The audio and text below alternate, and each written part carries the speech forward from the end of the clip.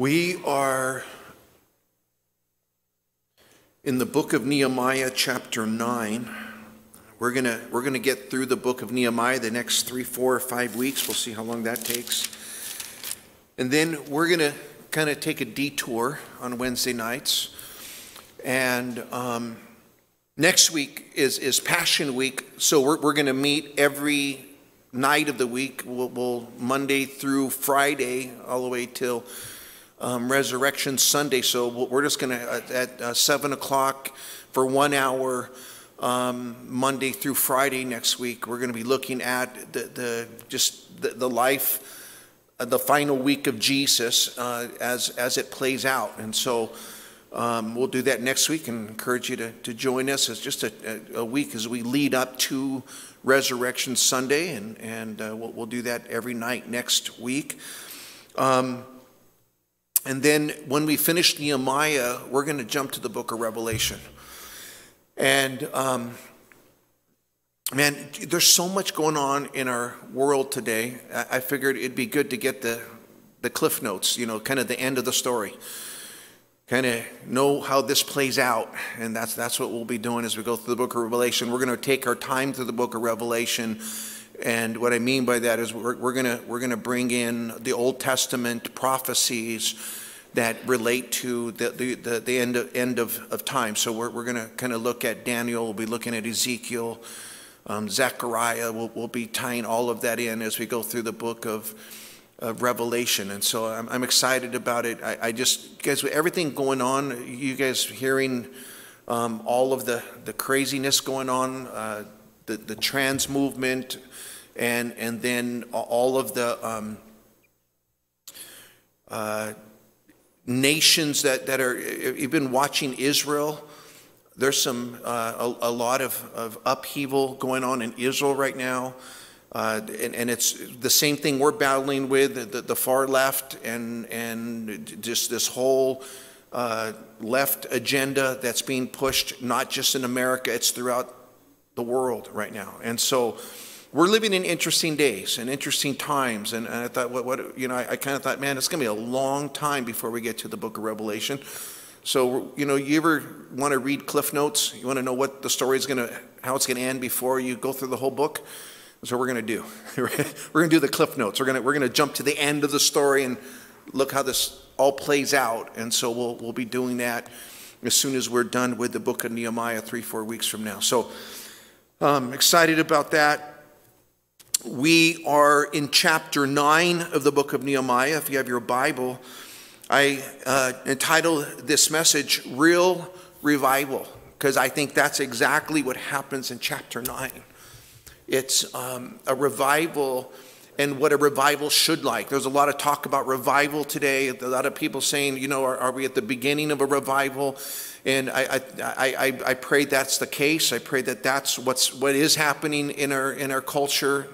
But there's some signs or there's some things that happen when a real revival takes place. And I think Nehemiah chapter 9 captures that. And so we're going to take a look at that here. Remember what's happened up until this point. The children of Israel, because of their disobedience and rebellion and idolatry and just turning their back on God, they were taken into captivity for 70 years. And it was in that time where they humbled themselves. They realized that what had happened was because of their own actions, not because of God's unfaithfulness, but because of their unfaithfulness. And so they're in captivity for 70 years. And Ezra leads Zerubbabel, actually, and that group come back in.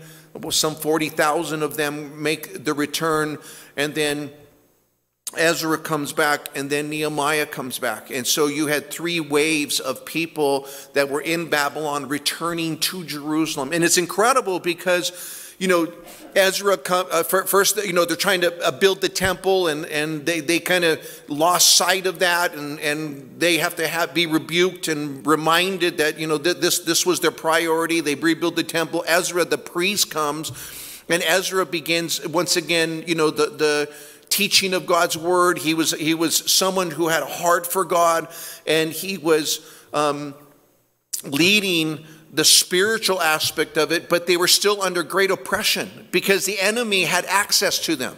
The walls were torn down, the enemy was there, infiltrated, kind of mingled with them.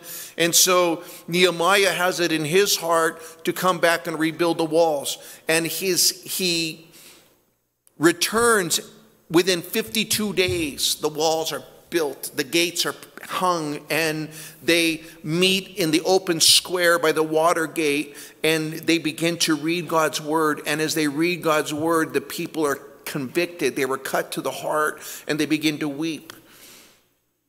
And we're told in this scripture that Nehemiah, the governor, and Ezra, there in verse 9 of chapter 8, it says, and the Levites who taught the people said to the people, this day is holy to the Lord your God. Do not mourn nor weep, for all the people wept when they heard the words of the law.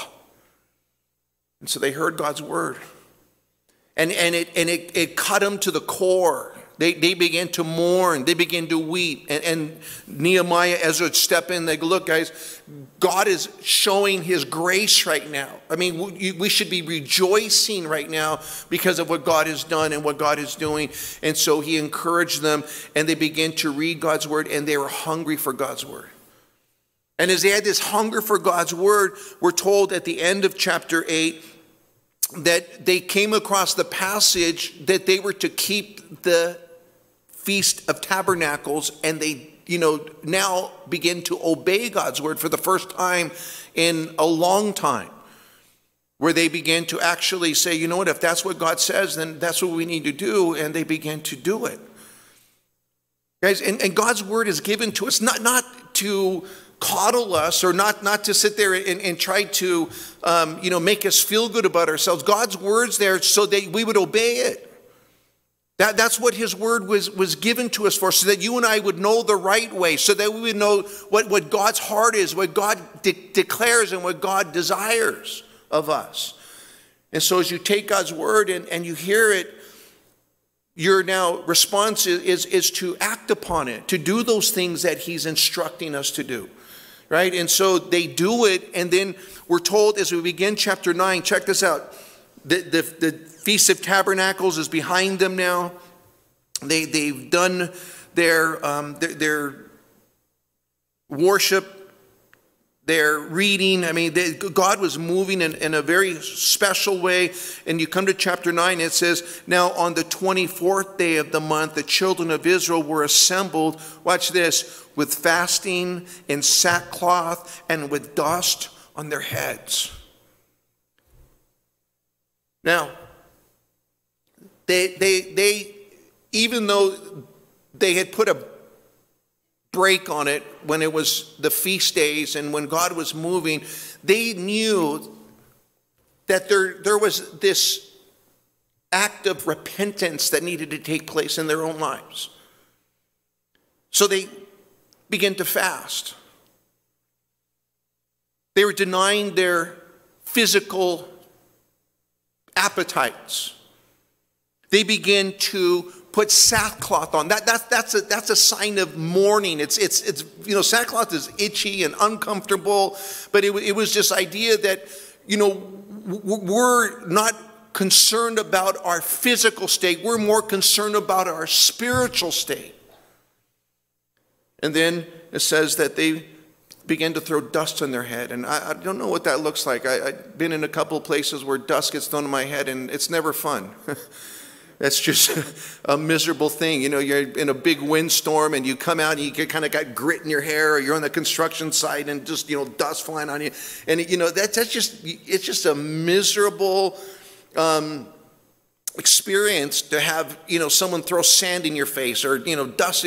But they were doing it to themselves. They were just, throwing. And it was this whole idea that, man, we have failed and we faltered, and we want God to hear us and God to see our heart as we're displaying it with our physical appearance and our ability to come before him. And it's amazing because, guys, I think this is something that only the Holy Spirit can produce in someone's life. It's not something we can. I don't have it in me to come to God and just say, God, I'm so messed up. It's only when the Holy Spirit begins to stir someone to that means, to that conclusion in their life, where you realize, man, I have failed. I failed as a father. I failed as a husband. I failed, as a servant of the Lord. I failed in so many arenas. And you come and you just like, God, I just confess. And that's what's taking place in Israel. They were coming before the Lord in humility. They humbled themselves before God. And as they did so, watch what it says in verse 2. Then those of Israelite lineage separated themselves from all the foreigners. Now, this wasn't some racial thing. This was a spiritual thing. Because they had mingled with all the foreigners, they had also mingled with all of the idolatry, and they had, and truly that's the heart of someone, those that are going to be in opposition to what God desires anymore. When Paul was writing to the Corinthians, he says, come out from among them. Be separate. Be holy. And that's what is transpiring in the nation of Israel. They're saying, you know what, no longer are we going to live a compromised life. We're not going to live a life where we're just allowing the enemy and the enemies of God to influence any longer. We're going to separate ourselves. Notice what he says next there, and they confess their sins and their iniquities of their fathers. In other words, what they did is they came before the Lord and they acknowledged, we're wrong, God. What we've been doing is wrong. What our forefathers had done was wrong. And we no longer want to live in that state any longer. We want to do what's right in your eyes. Guys, that's true revival. It's when we come and we humble ourselves before the Lord and we acknowledge, God, I'm messed up. I can't do this without you. And then we confess to him and we acknowledge our iniquities. And we're not relying upon, well, that's how dad did it, and that's how grandma did it, and that's how great grandma did it. And, we have this idea of tradition that somehow being, following what they did somehow is right. And they're just acknowledging our dad and our mom and our grandma, they were wrong. And so we're not going to do what they said. We're going to do what you said. We're going to do what God declares. Because, if I'm wrong, I hope my kids don't follow on my path, right? And if I'm doing what's right, I hope my kids follow that example. And so they acknowledge our fathers, our forefathers, they failed. That takes a certain amount of humility to acknowledge. And they had brought that before the Lord. And then verse 4, we're told, then Jeshua and all of his buddies stood on the stairs of the Levites, and they cried out with a loud voice to the Lord their God. And the Levites and all their buddies said, stand up and bless the Lord your God forever and ever. That's the third time that they're told to stand up. Remember back in verse 2, it says the foreigners, they separated themselves from the foreigners and they stood and they confessed their sins. And then in verse 3, at the beginning of verse 3, they stood up in their place and they read from the book of the law. Did I skip that whole verse? I did. Verse 3. How did I do that? Okay, verse 3. They stood up in their place and they read from the book of the law of the Lord their God for 1/4 of the day, and for another fourth they confess and they worship the Lord their God. You guys, and think about what's happening. They confess their sins. They acknowledge that their forefathers, their fathers were wrong. But what did they do? They went straight to God's word to find out what was right. And the only way you're going to know what right is if you go to God's word to discover that. This isn't about tradition or or what others have done. What does God say? And they opened up the Word of God, and for a fourth of the day, that would have been about a 3-hour span, a fourth of the day. We don't know if it was the first fourth from 6 in the morning till 9. We don't know if it was 9 to noon, but for a fourth of the day, they just heard God's word being read to them. You guys think an hour service is long. You ain't seen nothing. Right? 3 hours just reading God's word. And then for the next 3 hours, another fourth of the day, they worshiped the Lord. That was a 3-hour worship service that took place. Back to back. And for 6 hours, they're standing and they're confessing and they're hearing and they're worshiping the Lord. And they devoted, committed, that day to hearing what God would say to them. And they, at this point, it says, the command was, stand up and bless the Lord your God forever and ever. And again, like we've been standing. Well, stand some more. Stand up.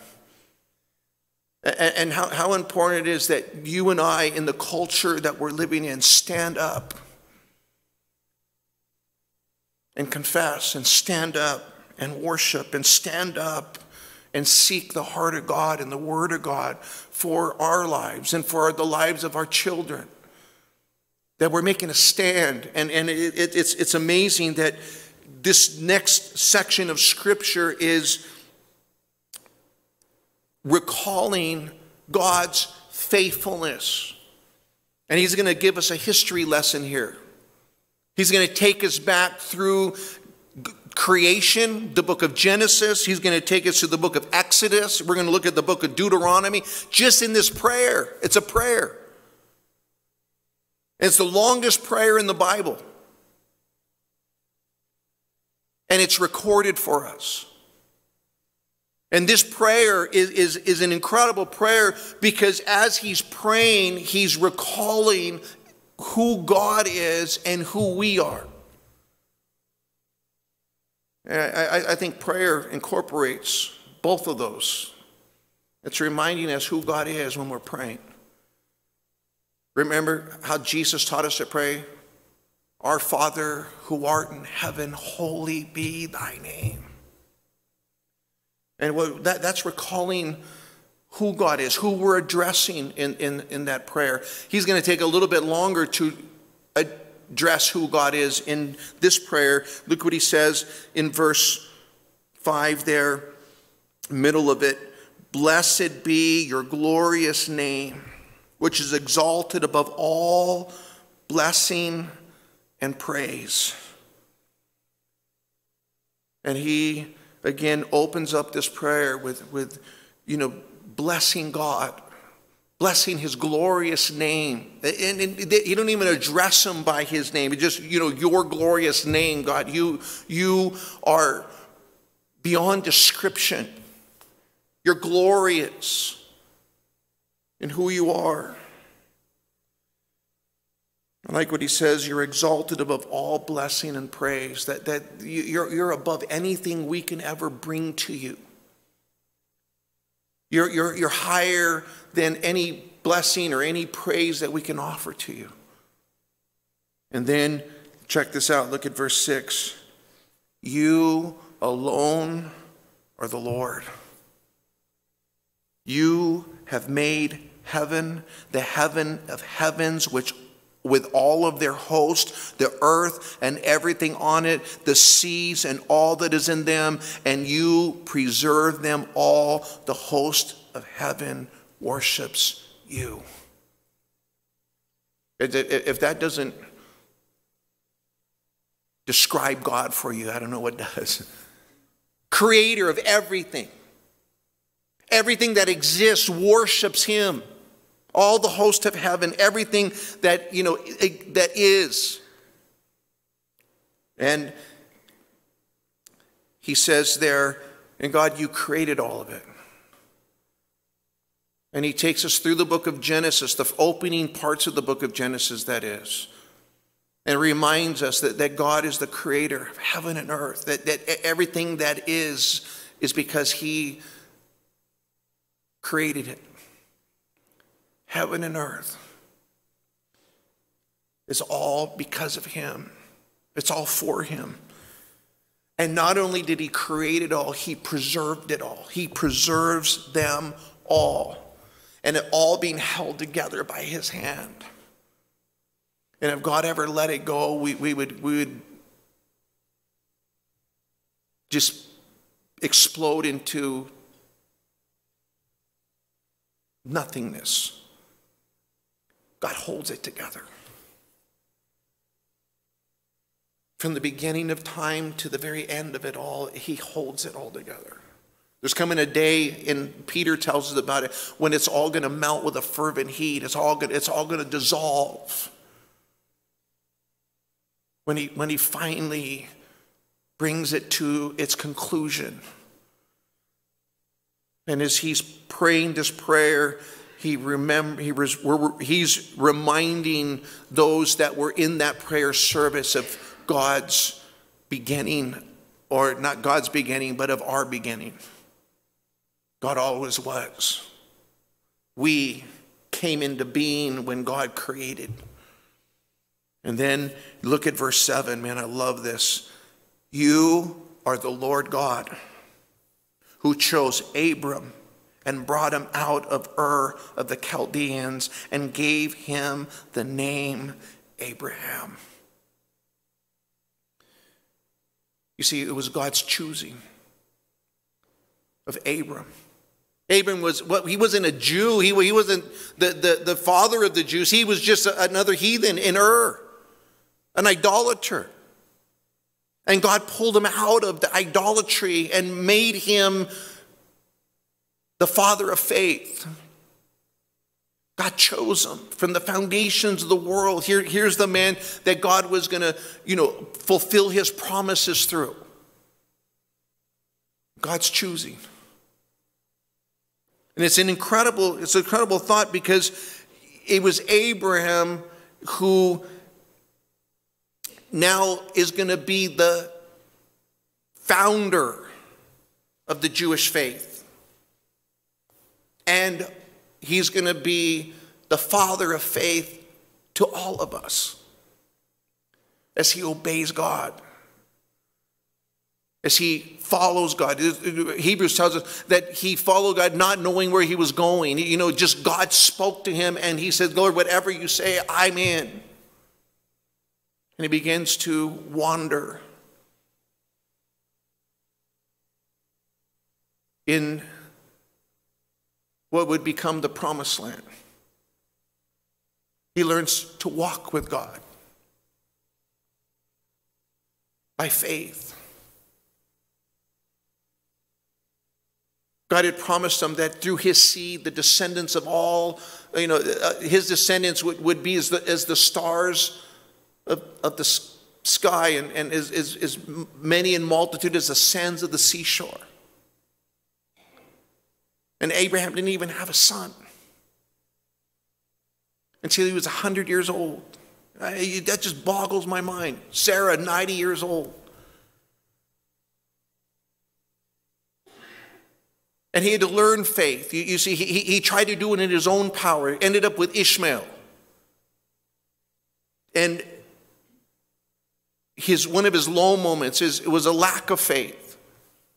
But God was teaching him to walk by faith. And then, at 100 years old, he has this little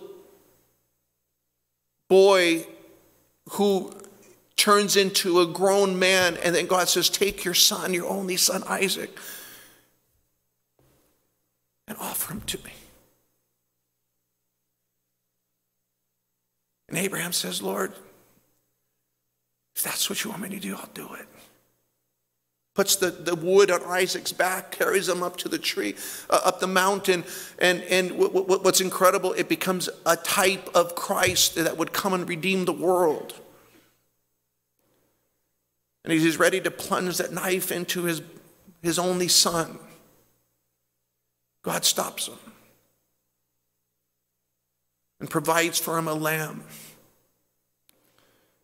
And Abraham declares God will provide himself a sacrifice.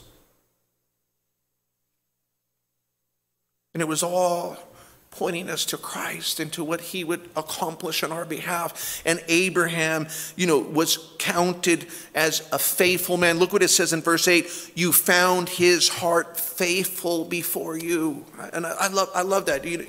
We find out what God saw in Abraham. He was a faithful man. It was God's choosing, but he was a faithful man.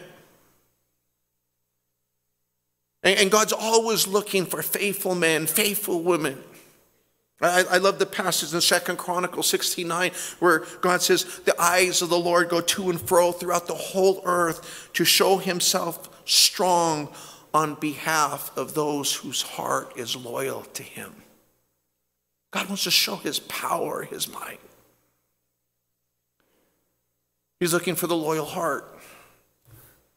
And his eyes go to and fro through the whole earth, searching, seeking for that loyal heart. And Abraham was found, chosen. And you are told in verse 8 there, and he made a covenant with him to give the land of the Canaanites, the Hittites, the Amorites, the Perizzites, the Jebusites, and the Girgashites, to give it to his descendants. You have performed your words, for you are righteous. You see, God made a covenant with Abraham. This promise that his descendants would one day occupy the land that he was wandering in. And just like God declared, God did. Because God's faithful. He fulfilled the covenant. He performed his word. And he's declared as righteous because of it. And that whole idea of being just and being able to do what it is he declared he would do, that's what the prayer is declaring, right? That God did what he promised he would do, and he always does, because that's who he is. You're righteous. You did for Abraham what you declared you would do. And then I love verse 9, man. Watch this. And he's going to pull in now to the book of Exodus. You saw the afflictions of our fathers in Egypt. You heard their cry by the Red Sea. You showed signs and wonders against Pharaoh, against all of his servants, against all the people of his land, for you knew that they acted proudly against them. So you made a name for yourself as it is this day. And we're reminded of God delivering the children of Israel out of Egypt. The hand of Moses, the miracles that God performed, the plagues that came upon the Egyptians. And God looking down from heaven, is able to bring his judgment upon those that were persecuting the Israelites. 10 plagues. And all of them dramatic, all of it, overwhelming, frogs and fleas and, just unbelievable plagues that would come upon the land. And the Egyptians would experience it, but the Israelites, just around the corner, were spared of it. Because God is faithful. And God hears the cries of his people. God's able to intervene in difficult circumstances and situations. And it's amazing because as he brings all of these things to light here, you realize that the character of God that was then is also the same character of God now. God is the same yesterday, today, forever. He's able to intervene. He's able to deliver. I like what Peter said in 1 Peter 3:12. He says, for the eyes of the Lord are on the righteous, and his ears are open to their prayers, but the face of the Lord is against those who do evil. And we look around and you think, well, it sure seems like evil's prevailing right now. It sure seems like those who are opposing God are being very successful at doing so. Oh, they got their moment, but understand something, their day is coming. Their day is coming. When you rebel against God, you lose. I like how Proverbs 15:3 says, the eyes of the Lord are in every place, keeping watch on the evil and the good. God sees it all. And we're reminded here in verses 9 and 10 that God saw it all. He saw the afflictions of those that were in Egypt. He was able to deliver from those afflictions with the plagues that had come upon them, and then eventually letting them go out to worship God. And then look at verse 11, and you divided the sea before them so that they went through the midst of the sea on dry land, and their persecutors you threw into the deep. And he reminds how they were cornered. You remember the story? Charlton Heston was right there. No, that's not it. They were backed up against the Red Sea, and behind them there's the Egyptian army, and there's a big wall between them because God was protecting them. And then Moses sticks his staff out, and he parts the land, and they walk across on dry land. Unheard of. It's something that doesn't even make logical sense. Except God. And they walk across on dry land. I'm sure they got a couple little fish on the way. Food for the other side, I guess. But then the enemies come in thinking they're going to cross on the dry land, and God allows the Red Sea to come back and drowns the enemies of God. And they're recalling God's faithfulness. Guys, can I tell you something, man? It's important to go back and recall God's faithfulness in your own life. I look back and I just see God's hand in so many different moments in my life. And you just sit back and go, God, you've been so faithful. You've been so good. I should have died in this moment. I should have OD'd at this place. I mean, I can look back on my life and see God's grace on display over and over and over again. And when I'm reminded of that, I'm encouraged. I remember, you know what, God, He's always been faithful. He's always got me through every circumstance. And it gives me just that little bit of faith to endure the next one. And I think that's exactly what's going on with the children of Israel. They're going back and saying, God, you've done it over and over again. You've been faithful over and over again. Even, watch as he continues. I'm going to get too far ahead. Watch what he says. Verse 12. Moreover, you led them by day with a cloudy pillar, and by night with a pillar of fire, to give them light on the road which they should travel. You came down also on Mount Sinai. You spoke with them from heaven, and you gave them just ordinances and true laws, good statutes and commandments. And here's what they're recalling. As they were in now the outskirts of the promised land, God every day would lead them with a cloud every day. And when night fell and they were still traveling, there was a light there to guide them by night, to light up the road, to give them the direction in which way to go. And God led them every day to where they were to be.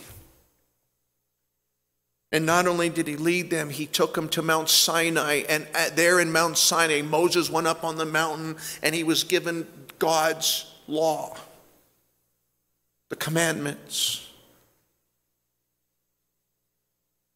And I like what he says, they were just ordinances and true laws. He showed us how we're to live. He showed us, how we're to apply those truths to our own lives. God, you gave us instructions. No other nation possessed that.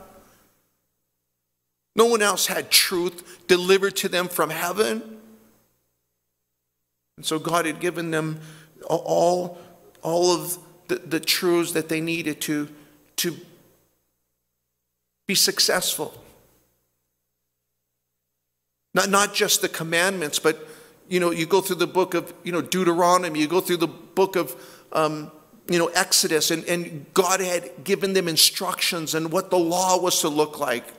Told them the difference between, voluntary, manslaughter and involuntary. He gave them instructions on how they were to govern and how they were to live and how they were to handle circumstances and situations. The truths of the law were all provided to them as God was establishing for himself his people. And he's just going back and he said, man, God, you did all. Look what he says in verse 14. You made known to them your holy Sabbath, commanded them precepts, statutes, laws by the hand of Moses, your servant. You gave them bread from heaven for their hunger, brought them water out of the rock for their thirst. You told them to go and to possess the land which you had sworn to give them. So God not only gave them the laws and the truths and the statutes and the precepts, but he provided for them the food. You can go back and we're told that they would get 1 homer a day for every family, for every person in the family, every person in Israel. That's about, well, it's 2 million people. 1 homer is about 6 pints. It's somewhere around 12 million pints, which would have been about 45,000 tons of bread provided from heaven every day. I mean, that's just mind-boggling. You just kind of wake up in the morning and there's 45,000 tons out there waiting for you to go pick up. Every day. God provided. Out of the rock, all of the water. They would need about 11 million gallons of water a day in the wilderness. Can you imagine the logistics of that? We have a conference and we feed, 500, 600, 700 people, and it's just like nerve-wracking, and you think there's 2 million people every day being fed. And they didn't go a day without a meal. God provided all the water necessary. That was just their drinking water. Just that wasn't showering. I wonder how many gallons of water a day were necessary to, care for 6 or for 2 million people. It's unbelievable. But God was faithful.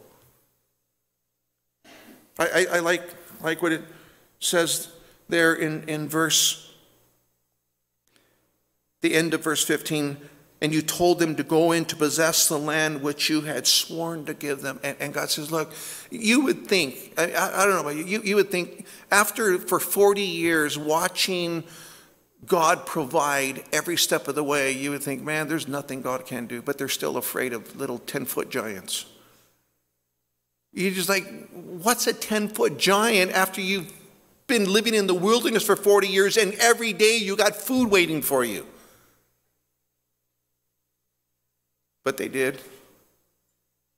Matter of fact, we're told in verse 16, look at verse 16. But they and our fathers acted proudly. They hardened their necks. They did not heed your commandments. They refused to obey. They were not mindful of your wonders. That just is hard to fathom. If you're the one who saw the plagues come upon the Egyptians, the angel of death pass over every household, and the oldest son in the house would die, and your house, nothing happened to you, and all of the hail and everything that happened, fire coming down. And you would think that after watching all of that, you would go, man, I'm all in. Can I tell you something? Miracles will never make you believe. If miracles would make you believe, these guys should be the most believing people on the face of the earth. 40 years provided for them, manna, water. They even got one big meal of quail till it was coming out of their ears. Right? And you would think after all of that they would have this tremendous amount of faith, because I know who God is and what God's able to do. But they still were rebellious, hardened their necks, did not obey their commandments. They refused to obey. And they were not mindful, watch this, of your wonders. Because even though they saw all of that, they didn't obey. Guys, I think there was times in my life where I say, God, if you would just come and talk to me, then I would believe. If you would just show up, then and the reality is that you could experience all of that and still not believe. That's the children of Israel. But check this out. And in their rebellion, they appointed a leader to return to their bondage, the rebellion against Moses. And they say, let's find someone who was better in Egypt. At least we had leeks. Like, what are you talking about? You were in bondage. You were in slavery. You were getting whipped every day. But we had leeks. Those were good leeks, right? In the middle of all of that, they wanted to go back to Egypt. After experiencing all that, after seeing God's hand, after all of God's provisions and God's protection, and they were saying, you know what, we were better off in Egypt. And then watch this, look and end of verse 17, middle of verse 17, it says, but you are God, ready to pardon, gracious and merciful, slow to anger, abundant in kindness, and did not forsake them, even when they made a molded calf for themselves and said, this is your God that brought you out of Egypt, and worked great provocations. Yet in your manifold mercies you did not forsake them in the wilderness. Wow. Guys, the character of God. Even when they did all of those vile, horrible things, it didn't change the character of God. He was gracious to pardon, ready to pardon, gracious and merciful. Interesting. In the book of Exodus, chapter 33, and I'm going to ask you to turn there real quick, because this particular incident that is being referenced happened right after the children of Israel had made a golden calf. And beginning in verse 11 of chapter 33, watch this, and we'll just kind of skim it, but watch what it says. So the Lord spoke to Moses face to face, as a man speaks to his friend. And he would return to the camp, but his servant Joshua, the son of Nun, a young man, did not depart from the tabernacle. And Moses said to the Lord, see, you say to me, bring up this people, but you have not let me know whom you will send with me. Yet you said, I know you by name, and you have found grace in my sight. Now therefore I pray, if I have found grace in your sight, show me your way, that I may know you, that I might find grace in your sight, and consider this nation is your people. And God said, my presence will go with you, and I will give you rest. And he said, if your presence does not go with us, do not bring us up from here, for how then will it be known that your people and I have found grace in your sight, except you go with us, so we shall be separate, your people and I from all the people who are upon the face of the earth. And the Lord said to Moses, I will do this thing which you have spoken, for you have found grace in my sight, and I know you by name. And he said, please show me your glory. He said, I'll make all my goodness pass before you, and I will proclaim. And I will be gracious to whom I will be gracious, and I will have compassion to whom I'll have compassion. And he said, I'll proclaim the name of the Lord. I skipped a whole verse there. I will proclaim the name of the Lord before you. Check this out. I will be gracious to whom I'll be gracious. I'll have compassion to whom I'll have compassion. He said, you cannot see my face, for no man shall see my face and live. So the Lord said, here's a place by me, and you shall stand on the rock. And it will be while my glory passes by that I will put you in the cleft of the rock. And I will cover you with my hand while I pass by. Then I will take away my hand, and you shall see my back, but my face you shall not be seen. Chapter 34, and the Lord said to Moses, cut 2 tablets of stone like the first one, and I will write on these tablets the words that were on the first tablets which you broke. So be ready in the morning, come up in the morning to Mount Sinai, and present yourself to me on the top of the mountain, and no one shall come with you. Let no man be seen throughout all the mountain. Let neither flock nor herd feed before the mountain. He cut the tablets of stone like the first ones, and Moses rose early in the morning. He went to Mount Sinai as the Lord had commanded him, and he took in his hand the 2 tablets of stone, and the Lord descended in the cloud, and he stood with them there and proclaimed the name of the Lord. And the Lord passed before him, and he proclaimed, the Lord God, merciful and gracious, long-suffering, abounding in goodness and truth, keeping mercy for thousands, forgiving iniquity and transgression and sin, by no means clearing the guilty, yet visiting the iniquity of the father upon the children, children's children to the 3rd and 4th generation. So Moses made haste, and he bowed his head toward the earth, and he worshiped. Check this out. And he said, if now I have found grace in your sight, O Lord, let my Lord, I pray, go among us, even though we are a stiff-necked people, and pardon our iniquity and our sin, and take us as your inheritance. Isn't that cool? Because what you have here is you got a people that have failed, faltered, and yet God's so gracious and so merciful. And the enemy's always there to make us feel like we're so, unworthy. We failed so many times. Why would you even go back to God? You're just, so unfit. And yet God's the God of mercy and grace. He's there longing for us to come back to him.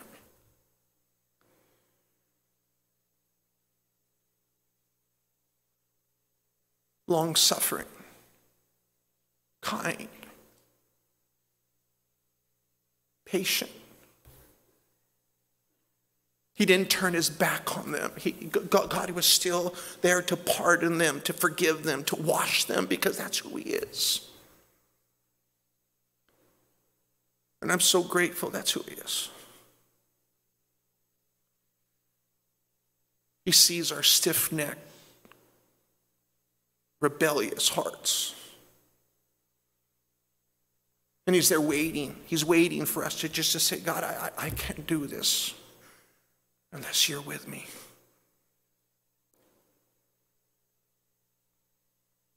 I don't want to go nowhere unless you're there by my side. In my own ability, I'll fail you every time, but with you, God, I can have great success.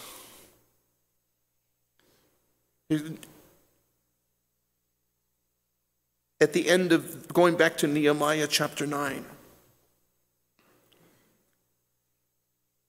there in verse 19, he says, your manifold mercies, you did not forsake them in the wilderness. Watch this. The pillar of cloud did not depart from them by day to lead them on the road, nor the pillar of fire by night to show them light and the way that they should go. You also gave your good spirit to instruct them, and you did not withhold your manna from your mouth. From their mouth, you gave them water for their thirst. 40 years you sustained them in the wilderness. They lacked nothing. Wow. In spite of their rebellion, in spite of their idolatry, God still showed mercy and grace. The same God that loves you. The same merciful, gracious, long-suffering God. And you have a better covenant than they had. You have the blood of Jesus that cleanses you.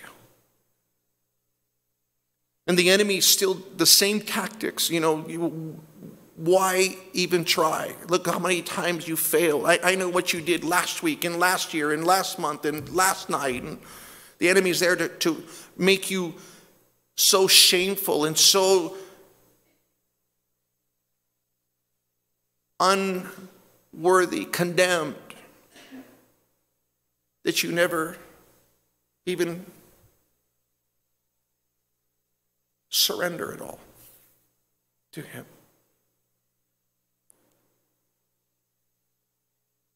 Condemnation pushes you away from God. God didn't come to condemn you. He came to rescue you, to save you. The conviction of the Holy Spirit is God's gift to us. You should be convicted. You should feel horrible when you fail, when you falter. But that should cause you to run to the cross. Embrace the grace of God and the love of God and acknowledge, God, I can't even be a minute without you. If I'm without you for a second, I blow it. God, I need you every moment of every day. Because without you, I can't do anything. And it should cause us to run to him. And I love the end of verse 21. We'll wrap it up here. It's there. We'll pick up in verse 22 next week. Their clothes did not wear out, and their feet did not swell. 40 years. The same clothes. Man, I wish that was happening when my kids were young. You know how many shoes I bought? They'd outgrow them like every month, Like, man, I wish their shoes didn't wear out. Every need that they possessed, God was able to take care of. What's good is after 40 years, the styles kind of come back anyway. So they were in fashion by the time they got to the promised land. Like, those are nice shoes. Yeah.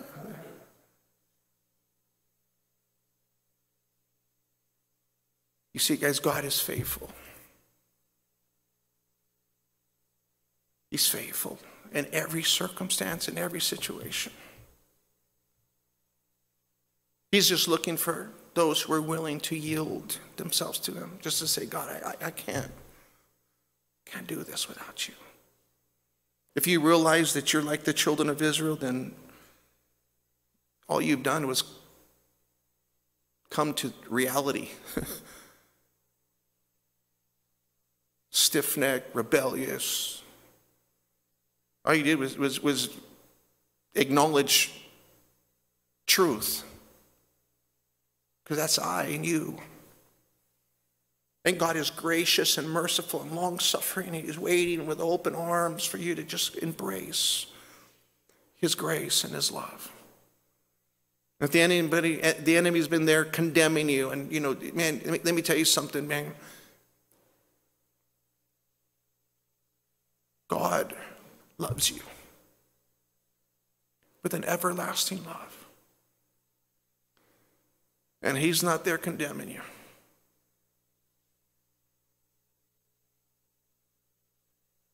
He's drawn you to him. That's his heart.